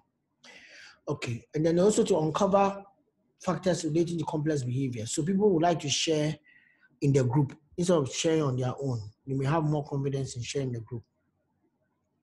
And then you have the desire for immediate ideas to emerge from a group, and then additional information to prepare for a larger study. Most of the time, people do it in anticipation that they'll be doing a bigger study. So they do a focus group to get insights into what the variables look like and what people's responses are to the things of they're going to try to measure. Then when you're doing case study, you should note that it is not good for an emotionally charged subject or environment. And when you use statistical projections, you don't use a case study, because case study, or you don't use a focus group, because focus groups will not give you a statistical numerations or projections as you may require. And anytime you are doing focus group, confidentiality is an issue, because people may be in a group not knowing each other, but they will be sharing certain things which may be sensitive. In carrying out a focus group discussion, a general rule is to plan for less time than you tell the participants. You want to do about 6 to 3 participants in a group. And then you want to keep it small so that you can manage the group, especially for transcription. And then you also want to make sure that the people who are coming in the group are homogeneous. They share similar experiences. You don't want people who have got different experiences to come into the group. Okay, so that is the focus group discussion. You start by having a round robin question, asking everybody, and then you go to the background and locate the people in relation to other people. So this person did this and worked in here. What about you? So you try to bring others in by referring to others and referring to each other. So in that scenario, your objective is to try to create an ease environment, an environment of ease, so that people can have confidence to share. Okay. Then you have the transition. You move on to the key questions you want to ask. And as I told you, be very careful of asking questions when you are looking for direct experiences, and rather you're getting indirect or knowledge experiences. Try to know when somebody is talking to you out of knowledge or somebody is talking to you out of an actual direct experience. Please, it's very, very important. Otherwise, you have a lot of reportage on indirect knowledge about the indirect experience, and then they are just giving their knowledge about the issue. Then there's also opinions. After they are giving their experiences, you can also ask opinions. Opinions could be what the people could stand, or their ideology about the issue or value they may have concerning the issue you are studying. So opinions could also be requested, and the feelings people have could also be requested. Now when you finish, you bring the study to a closure. Remember that because you are dealing with people in the group, you should always have a consent form for them to fill and complete before they start the study. Because most of the time, when you fill a focus group, one of the first questions that you may be asked is that, did you have a consent form? That encourage you to even interact with these people. You have a consent form that encourage you. A consent form that brought into your mind, that allow people to even know that the data they are sharing with you will be appropriately used. Okay, so please keep that in mind, remaining a consent form. Yes, you can't use case study, focus group for statistical projections. For For example, if I'm doing interviews or a survey where I can say I interview 100 people, 30% said yes, 20% said no. How are you going to do the same thing with focus group? In focus group, your objective is not collecting individual views, it's about a collective group. So you have got about 6 groups, and maybe 3 of them are just female-based groups, and 3 of them are male-based groups. You cannot go and say that 80% of the women said this or 30% of the women said this. That's not what you are doing. You are trying to establish meanings. So you can say that the women tend to agree on this issue. So because you have seen an agreement in group A, group B, group C, which is for the women. And then group D and group E and group F, which is for the men. You realize that there's a disagreement on the perception of this issue, not the quantity. So the objective is not to state quantity, but to state and look at theoretical generalization. What happens here and why does it happen in relation to the theory? Theo, are you okay? So the next part, can you get expert on that subject for that purpose?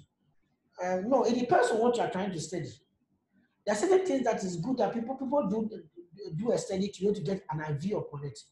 Now, let me point something to you. I did a study on students' perceptions concerning video-based learning, because I do a lot of video-based learning. So after that, we did interviews with 20 of them, and we put them into some groups, and then we interviewed them.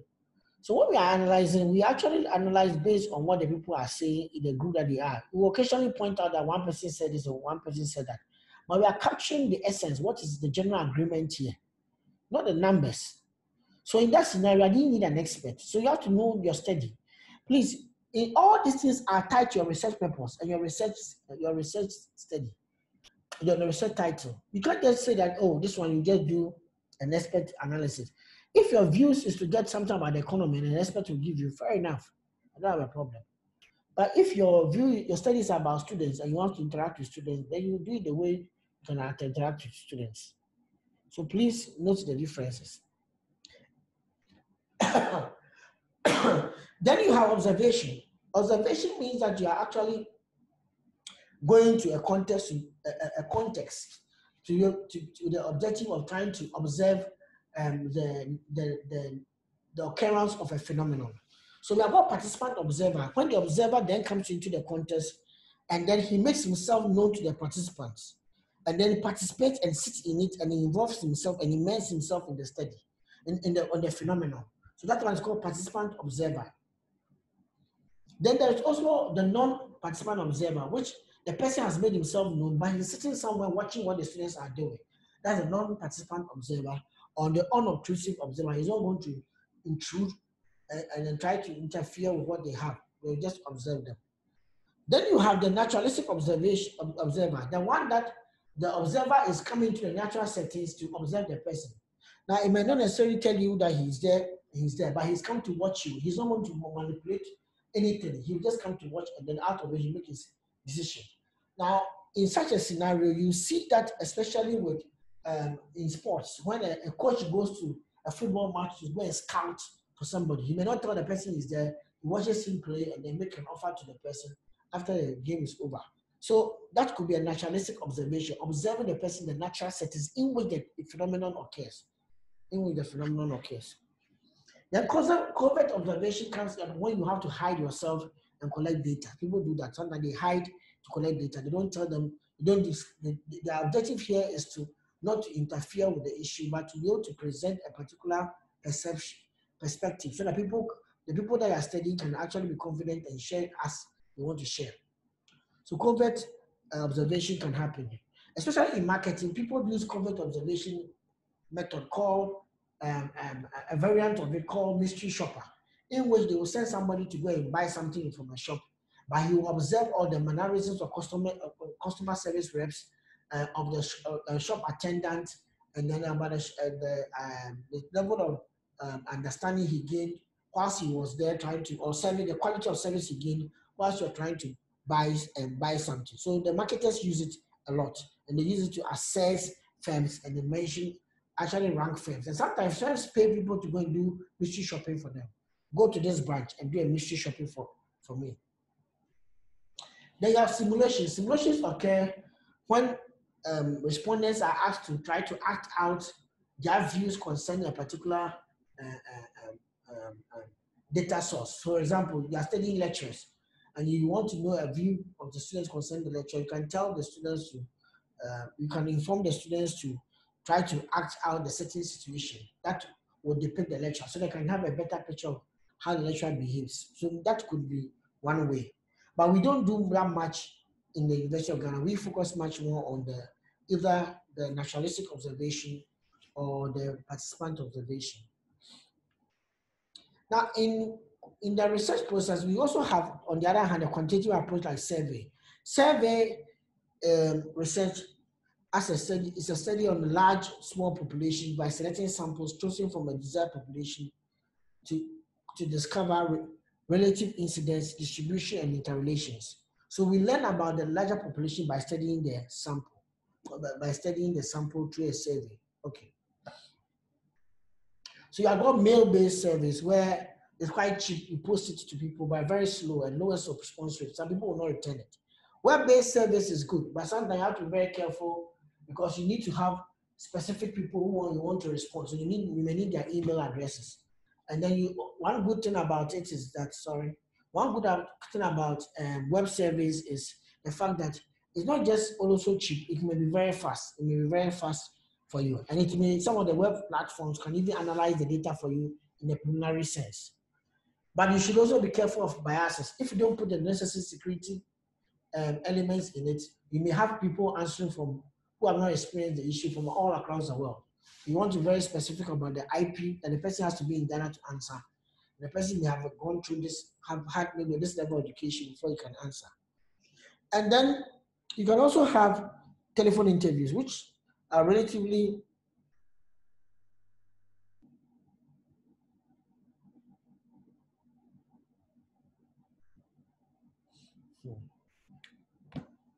You can also have telephone interviews, which are relatively also okay for an environment in which you don't, you just have to call the people and interview them. It's moderate cost because you have to put some money into it. It's fast, but sometimes inconvenient for the respondent because the respondents cannot stay on the phone for complex questions. If this is this and this, then what do you say about that? He may not even remember, or you're reciting possible answers to a person. Do you do this because of this A, B, C, D, E? By the time you get to the E, he's forgotten about A or B. So be careful of spending more time on telephone interview. It's very good for you, follow-up interview, just for clarifications. But if you are going to do the full interview and interview on phone, then you should reduce the amount of questions you are asking. Then you can also have email-based interview, which is not mentioned here. You put your emails, you put your questions in email and send it, but you need to have the email address of the person. Now, what is good about that is sometimes people even write more and even answer in more detail. But sometimes others are also afraid of who you are going to share the data with, so they may not choose to answer in honesty. Then you're going to face-to-face, which is very expensive to do. It has a low highest, it's slow and has the highest response rate because you can sit down with the person and tell the person to answer. And these are different approaches in handling survey.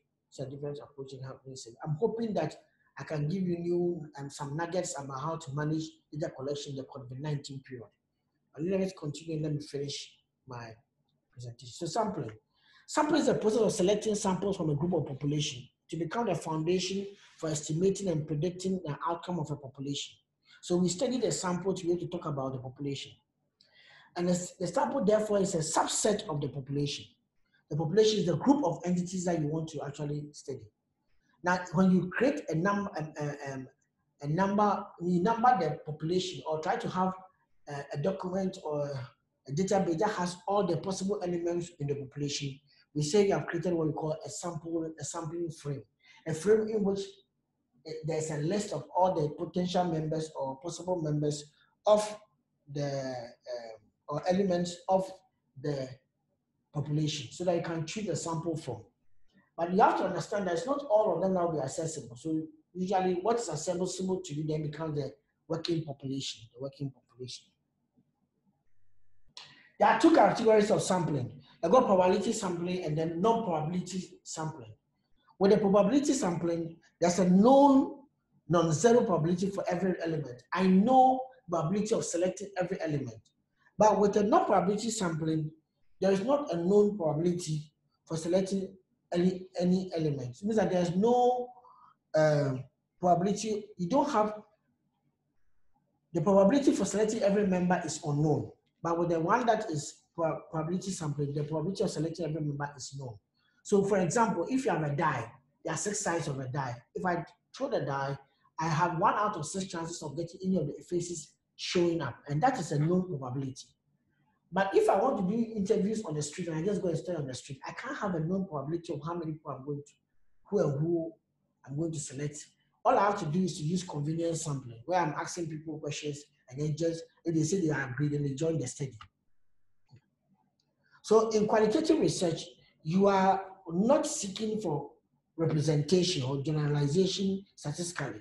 So our objective here is to get people who can understand the phenomenon and can really share their views concerning the phenomenon.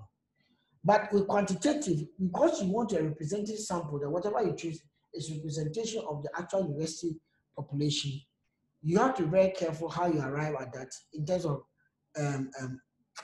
of sampling approach.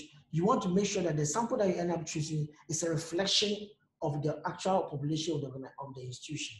And that is what you see in quantitative sampling. Objective here is to generalize based on a particular sample onto the population. It means that if I'm generalizing based on the research of the sample, then I have to make sure that my sample has almost all the key characteristics of the population. However, in qualitative research is what we are focused on. We do non-probability sampling, in which we cannot determine the sample size prior to the work, so or in advance. We actually go in and then learn as we go on. Okay, so there are different types. There's haphazard sampling, snowballing, purposive, and then deviant. There's quite a number of other ones if you look in my book. Okay, the convenience sampling or haphazard sampling comes in when the sampling procedure of obtaining the people or units have been most conveniently available. That means that somebody comes out of his office and starts looking at the people who are standing out there and start interviewing them. And that is what he says he's doing. In that scenario, his sampling approach can become highly biased or highly ineffective, because you may only get a certain type of people because of where you are standing. For example, if you just come out of your office and you want to sample to get the number of people, or to create a sample of people for a study on the economy of Ghana, and there is a demonstration taking place, by the time you realize the people that you choose, because of the response of the event, they'll end up all come to say that Ghana is not good because of the kind of people that you selected outside your office. So they are conveniently accessible to you, but they may not give you a representative sample. Convenient and haphazard sampling may not always give you a representative sample. It may just give you access to the people, but it may not give you a representative sample about them. Okay. Then you can also have purposive sampling. An experience in purposive sampling, you choose based on the purpose of the study, to fit the purpose of the study. So one of the things that you can see here is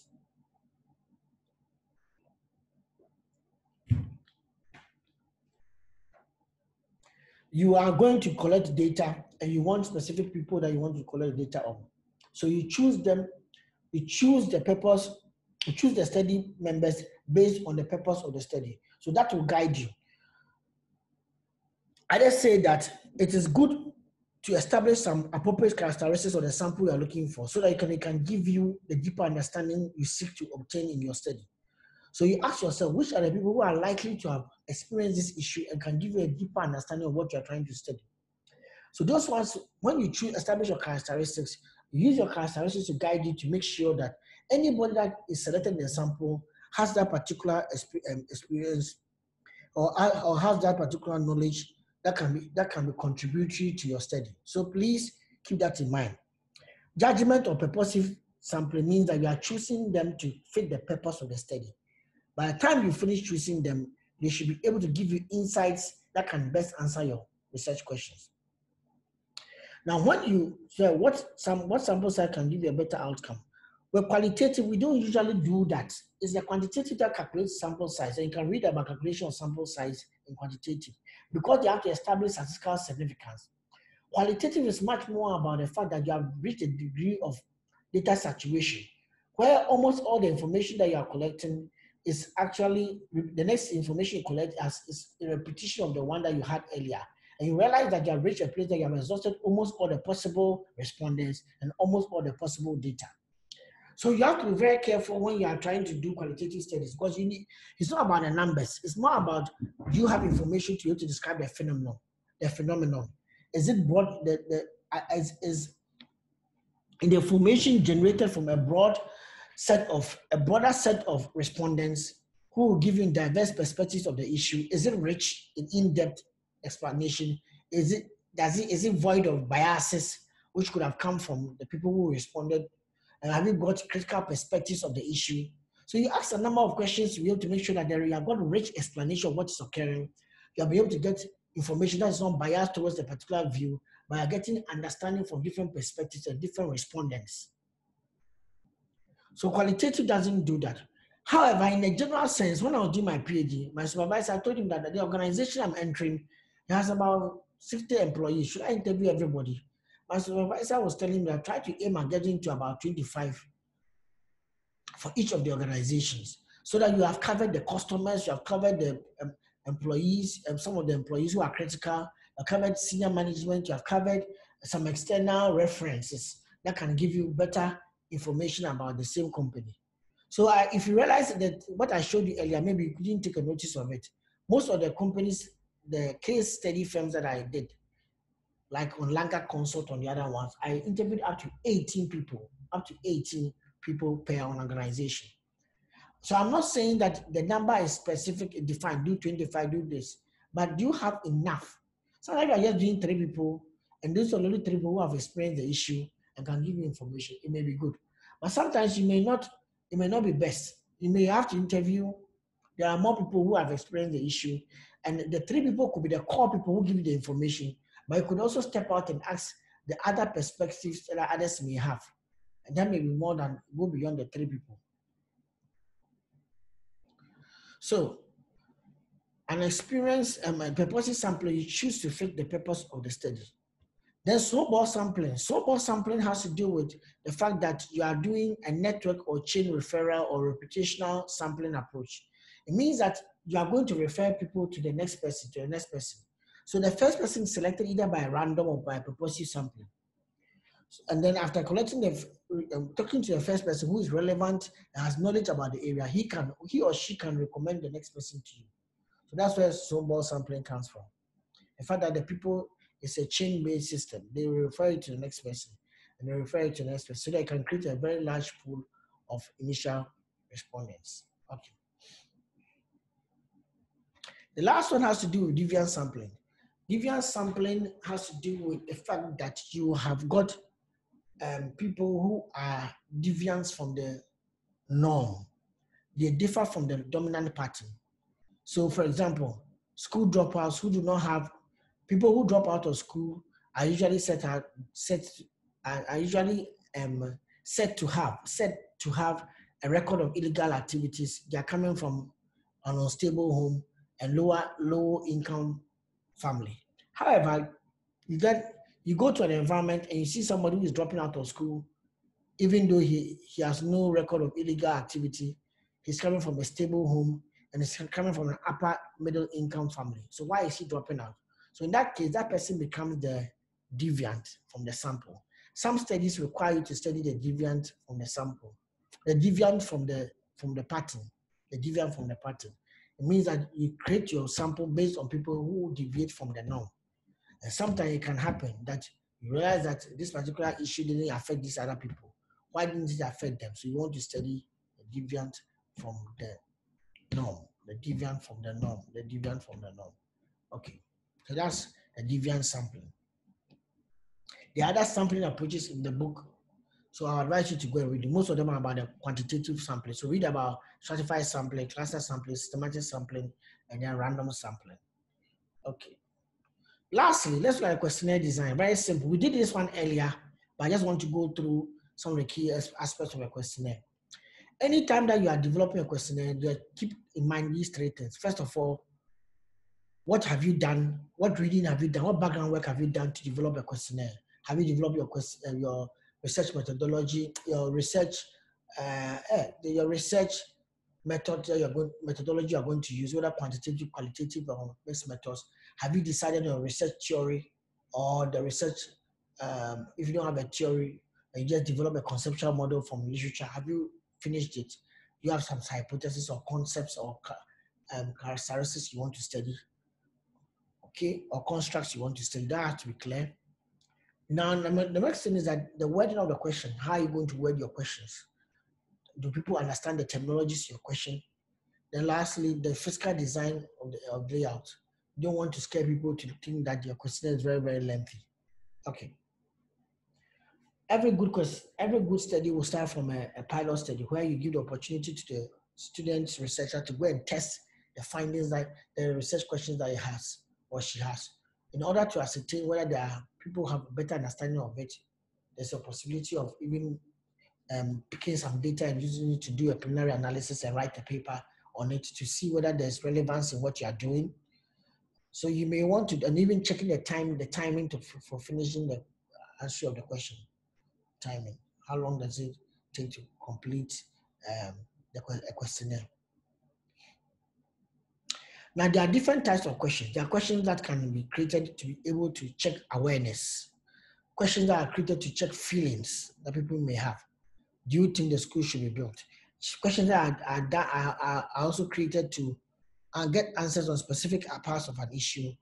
Questions that are also designed to get responses from respondents, and then questions that can assess to what extent do the respondents hold those views strongly. Now, when you are coding for quantitative especially, you have to know that your questions that you are asking, you can code them in a manner that can be applicable to what you are doing or can have some wisdom into what you are doing. So a question like how many children do you have? Then you number up to 7. It's a lot, it's quite a very large number. It will be better for you to even put it in groups so that you can be able to situate a fair idea of what is happening. Then, because sometimes people have not even thought about having 7 children, you have put the whole thing into 1, 2, 3, 4, 5, 6, 7. You could put them into different categories or intervals. Then you have codes that are developed from answers. Where do you live? And the person mentioned, you write the answer based on what you want. Okay. Then lastly, the idea is that you should try to make sure that you have open questions for qualitative research instead of trying to go more towards a quantitative structured approach. Some questions have got biases in them, and that biases affect the way people understand the question. For example, if you do you use self-service garages because they are easy to use and clean? Now, easy to use and clean, something can be clean and not easy to use, and something can be easy to use and not clean. So there can be an ambiguity in this particular question. These are all type of questions. Questions that contain familiar or difficult or unfamiliar words. Where do you usually shop? What do you mean by usually? Very broad term. What do you mean by usually? It will be good for you to give us a frequency of measurement. And then you can also have questions that are start with words meant to communicate softness, but end up being more intrusive or being direct. For example, I hope you do not mind asking this, but are you a virgin? This is a question that makes it very difficult for somebody to answer. You should put a preamble that some of the questions may be sensitive. So if you know you can't answer, you don't want to answer them, let us know so that I can skip them. So you should know how you're not there to fight with the respondent. You're supposed to build a rapport and an environment for the respondent to have confidence in sharing with you.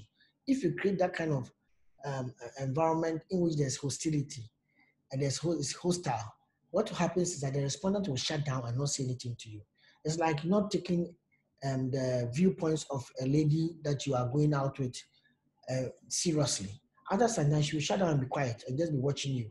So you need to be able to prevent that thing from happening creating a stalemate or a hostile environment between you and the person you are asking questions from. Remember, that person has nothing to lose. You are the one doing the study. You are the one doing your master's, and you have to try and finish. Okay. Then you also have a scenario in which they are hypothetical, conditional, trying to think that how do you think your life will change if you had 9 children? Somebody has not even thought about 5 children, they are talking about 9 children. So it's advisable to avoid questions such as this because they are very hypothetical in nature. Then questions that contain one more instruction, like a mathematical question. If you take your weekly income after tax and when you have made allowances for all regular bills, how much have you left to go and spend? It will be better for you to ask how much do you spend or how much do you have? And then you can work backwards in terms of what the person tells you so that you can use what you have received to do your calculation and evaluation of what should go, what could be the value you are looking for. Instead of you asking the person to do the calculation and putting the answer, you yourself can do it by asking the right question so that you can calculate it yourself and be able to say, okay, this is the issue. This is what I can say about the person. Okay. I would advise that don't put instructional questions so that the questionnaire then becomes like an assignment or homework. No, don't do that in your questionnaire. Okay.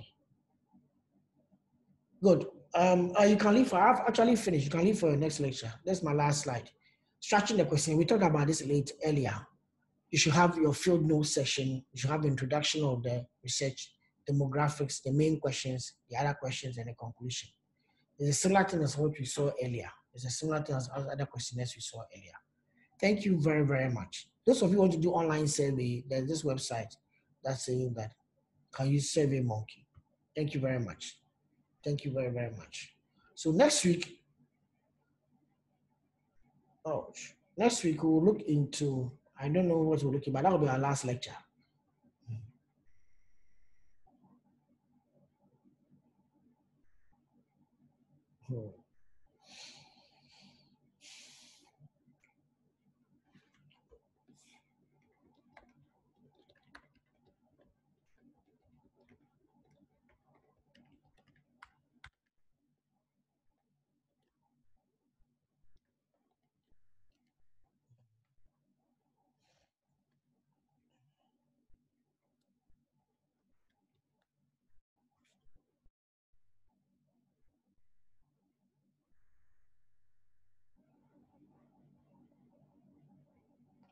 Okay.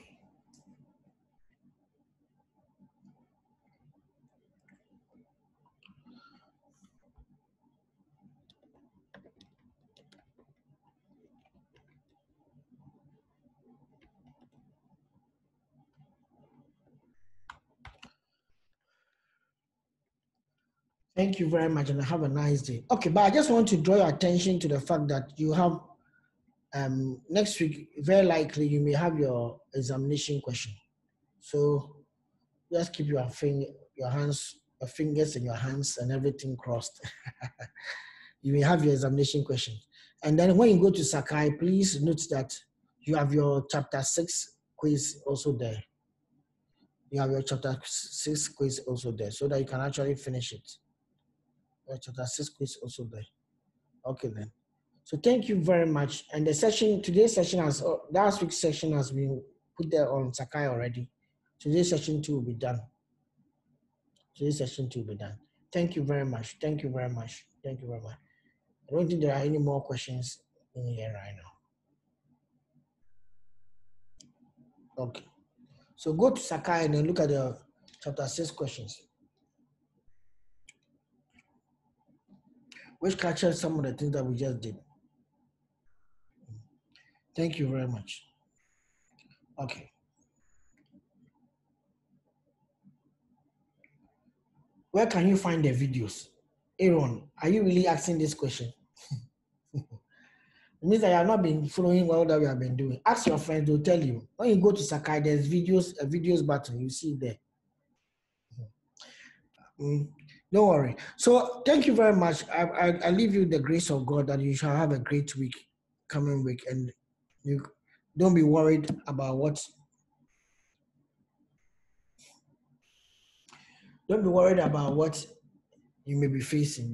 There is some great light at the end of the tunnel, and things will be better and things will be okay with you. I just want you to have confidence that there is a good, gracious God who is always looking after your affairs. No matter how much it seems impossible for you now, things will become possible sooner than you think. Mm. I leave you with the peace of God.